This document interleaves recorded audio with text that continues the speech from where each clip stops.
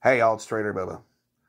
I know we're coming off a crazy weekend, but I'm not here to talk about what happened at the Trump rally. I made my previous video and talked very briefly about my thoughts on that. So if you're here looking for information on the shooting, look elsewhere.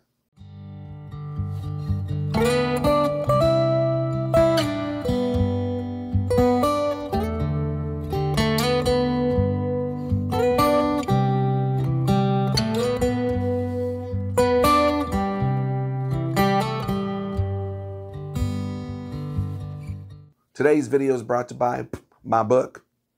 I'm announcing my 1,000 subscriber giveaway, where I will be giving away a ton of awesome, fun Trader Bubba merch. Some of it is going to be specifically tailored for that giveaway. Plastic tumblers, but with cousin EMMY on it. Dishwasher safe. I really love these things. I use these things a lot in the summer. I was very surprised by the quality. I know this channel started off talking a lot about gold and silver, so I did write this amazing book, California Gold and Silver, A Mad Romp Through a Mad State. This tells the story of my first early years in California, of the hard living I did, things I'm not proud of, things I've seen, and why I started focusing so heavily on finance, growing and protecting wealth. I'm going to do a giveaway in this video for a free copy of this book, plus some other fun merch. So leave a comment down below. Just leave me the word book in the comment, and I will do a drawing probably on Friday. So you got a few days. So all you got to do again, leave the word book in the comment section, and we'll do a drawing to give away some free stuff. But yeah, 1,000 subscribers. I'm going to give away a ton of free stuff. It's going to be fun. I'm almost there. I appreciate you guys. Back in the good old days, you'd hop in the town car and go to your local trading post. There you wouldn't just buy the things you need, but catch up on your gossip. Talk to your local community members about what's going on in the world. Boy, we've got a lot to talk about. And today we're going to be talking about, well, not so much the debate. I finally watched most of the debate. I put off watching it. But today I wanted to talk about the economy and some of the things we've heard. Namely, when I talk to friends of mine, especially on the conservative side of things, what I'm hearing most is they're concerned about the border and the economy in general. They are under the impression that we're living in a harder time now than we did during the Trump presidency. And this was brought up in the debate, and it's been talked about at the rallies and whatever.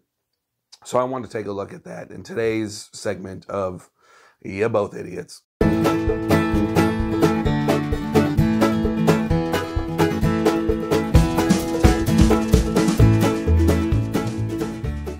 There's a lot of different ways to measure how the economy is doing.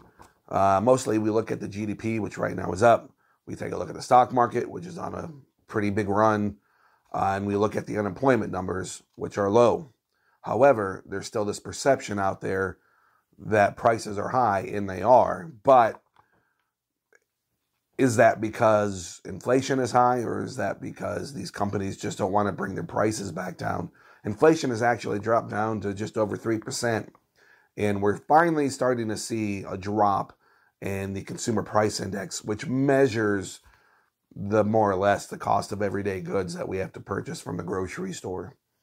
So those prices are very slowly finally coming back down. I got to be honest, I don't attribute that to Trump or Biden. But first, I want to talk about jobs. One of the ways we measure the economy is by how many jobs we created and the unemployment rate. Now, Biden came out and said he created X amount of jobs. I think he said, what was it, like 700,000 new jobs.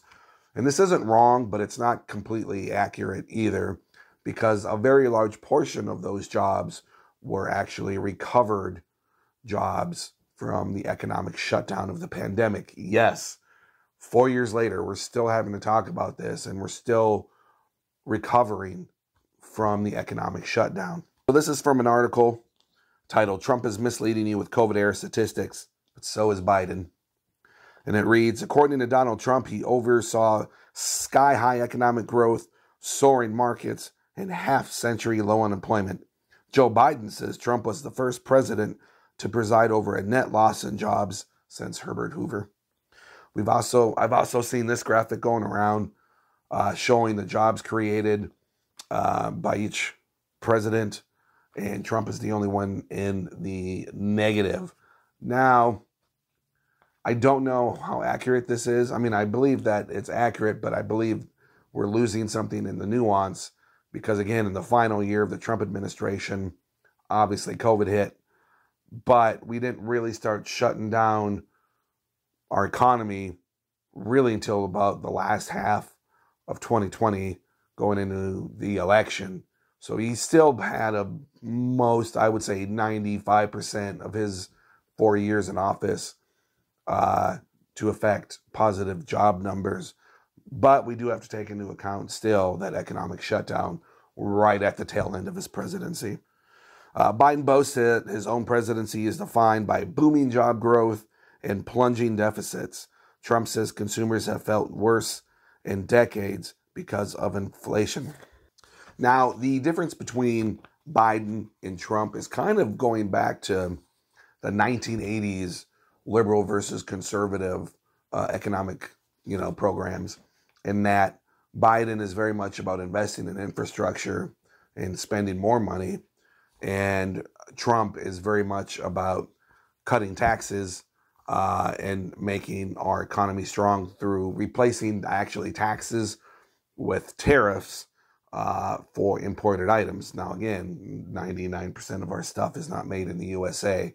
So even a lot of the food we eat is brought in from other countries. In fact, I just saw a TikTok video. I wish I saved it to share it with you. But the corn at Walmart, their Super Value, whatever brand, their store brand, has a warning label on it because it contains chemicals known to the state of California that cause cancer, because that corn didn't come from the U.S., even though we're a huge provider of corn.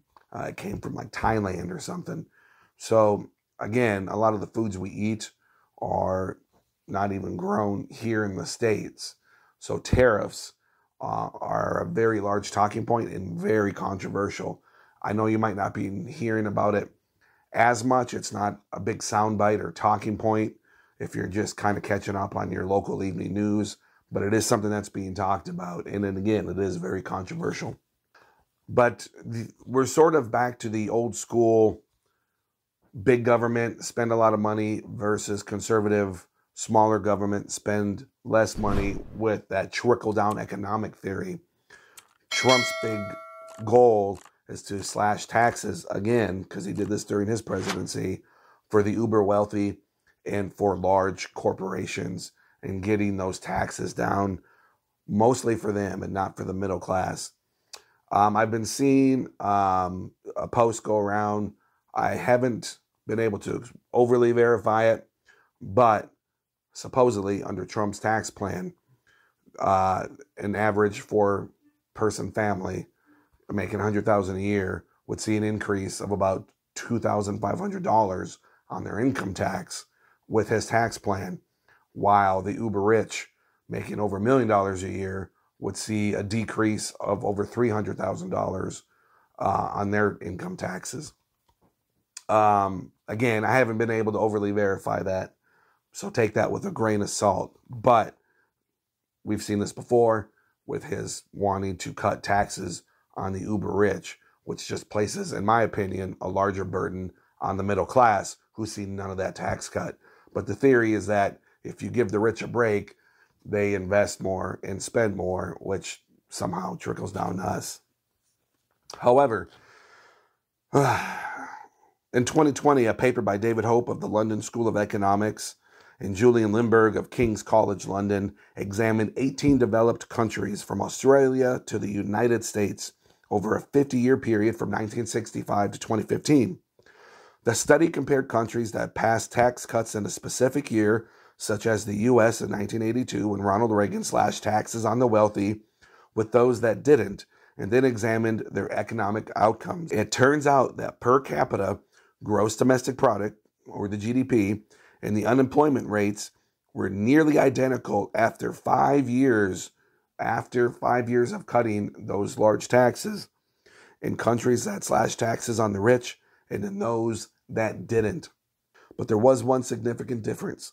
The incomes of the rich grew much faster in countries where the tax rates were lowered.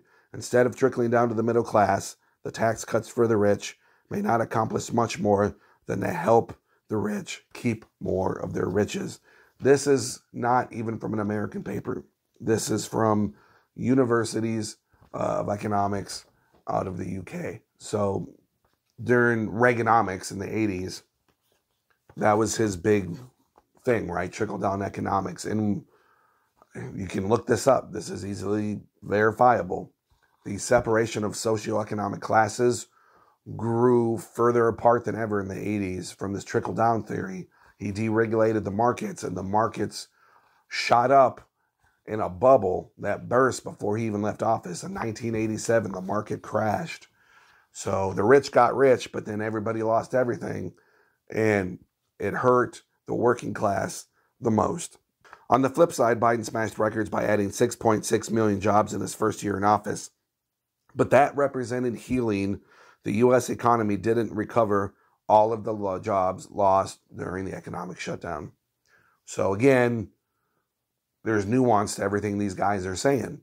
You know, Biden's coming out and saying I've created 6.6 million jobs in his first year. But how much of that were jobs recovered from the economic shutdown?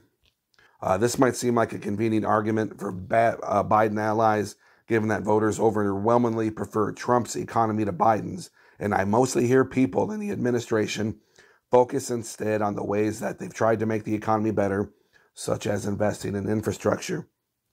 So the only other thing that compares to the economic shutdown of 2020 is really the Great Depression. And the biggest way that Roosevelt got us out of that depression was through government spending, investing in infrastructure, and putting people to work through these government programs and getting the economy flowing again. He spent a lot of taxpayer dollars. Things like the Hoover Dam came out of this, the Forestry Service, all sorts of government-funded projects that put people back to work so people could then spend that money and get the economy flowing again. Stagnating incomes, opportunity gaps, and fragile families are all the reasons to worry about the middle class. Public policy has done little to ameliorate these concerns. After accounting for taxes and transfers, growth in average middle-class household incomes has lagged significantly behind the lowest and especially the highest income.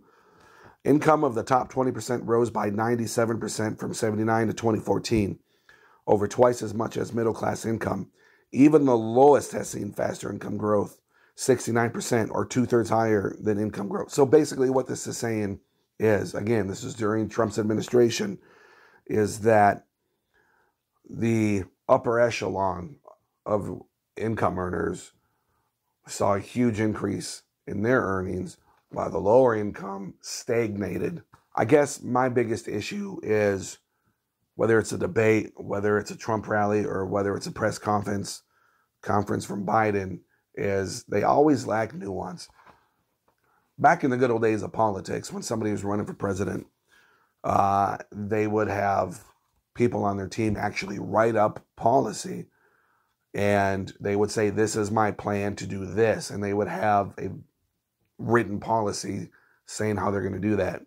And I think they don't do that anymore, which is frustrating. So Politico.org around 2020, 2021 put out this really cool list of both accomplishments and things not so well from the Trump administration. So we're going to say some nice things about Trump. I'm warning you now. And then we're going to talk about some things that maybe weren't so good. During Trump's time in office, the economy lost 2.9 million jobs, and the unemployment rate increased by 1.6%, all the way up to 6.3%. So I don't know if this is including the economic shutdown. I don't believe so, which is a little surprising. But I couldn't find anything to like show a graphic saying, no, this doesn't include that.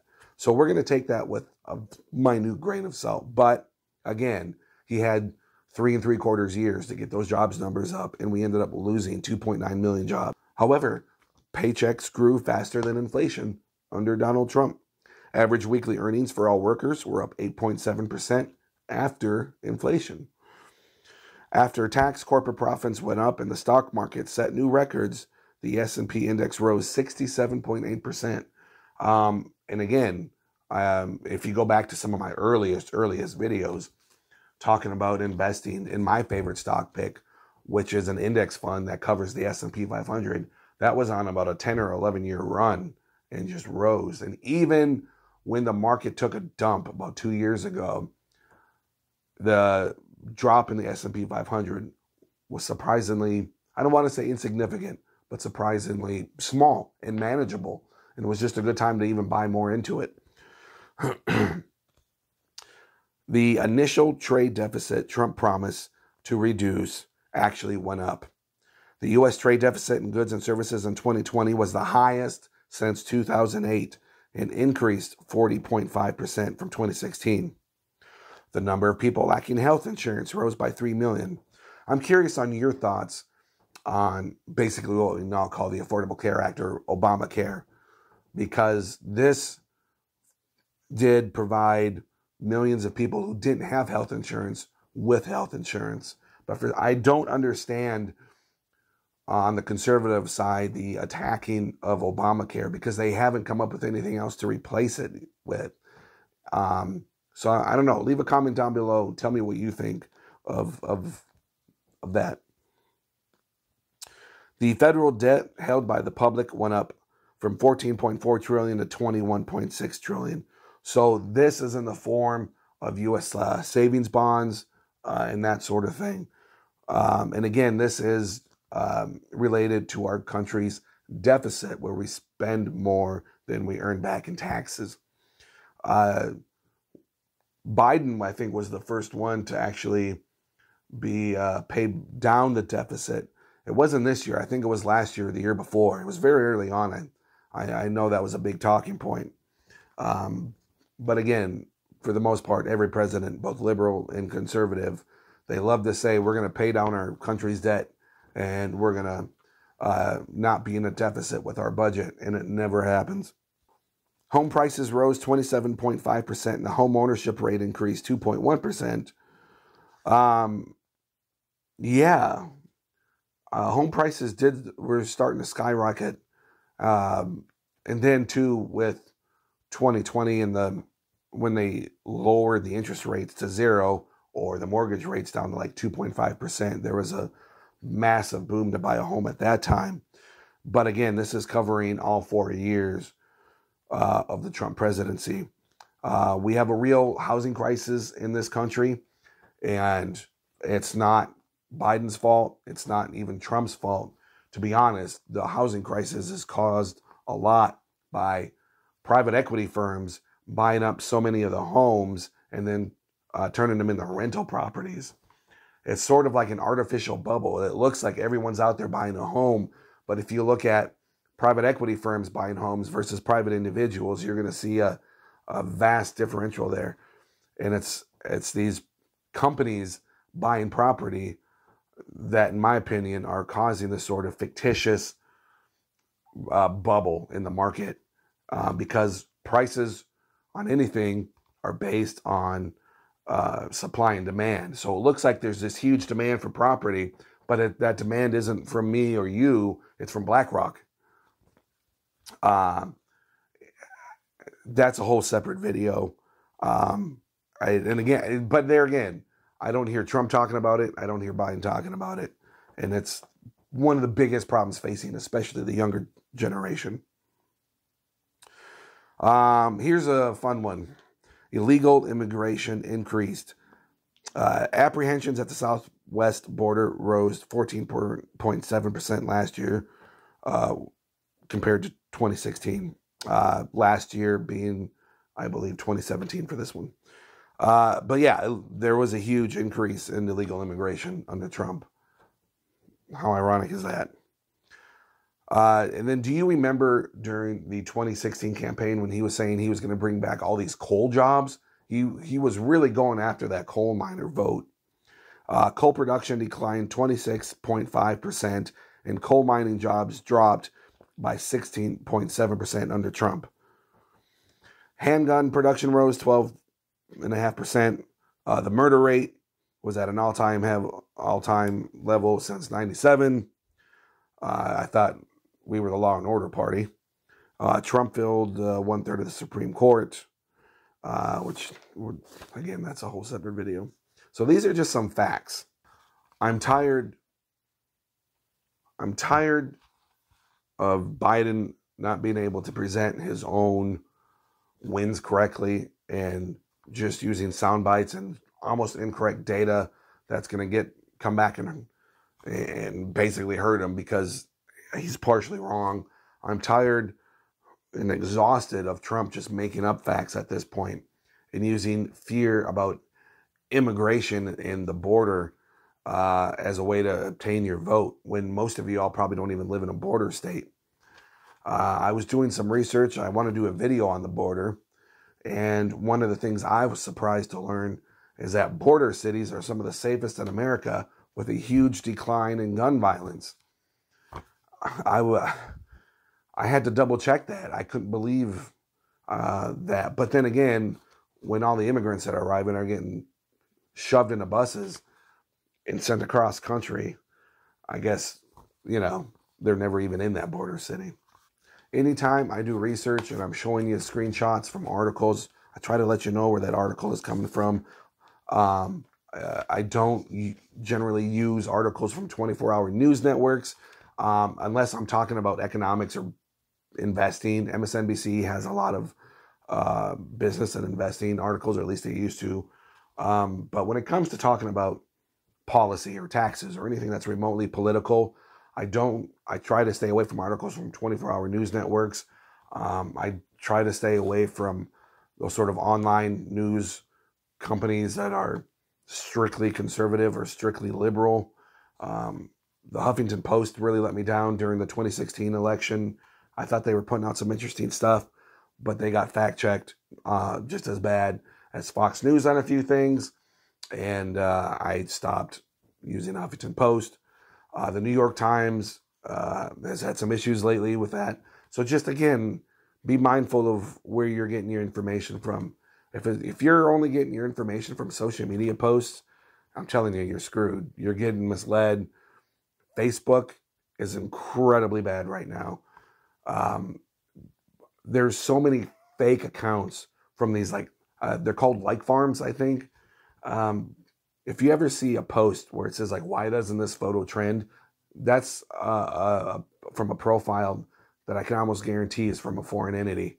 And they're just trying to get you to like and comment on it to drive traffic. It's ridiculous. Guys, I'm Trader Bubba. We're going to keep talking about all sorts of stuff on this channel. We're going to keep digging into things. We're going to keep learning and growing together. And don't forget, 1,000 subscriber giveaway, all sorts of fun stuff. I'm Trader Bubba.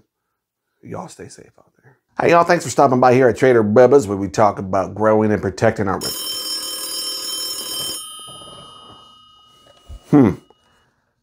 I guess I should answer the call to freedom.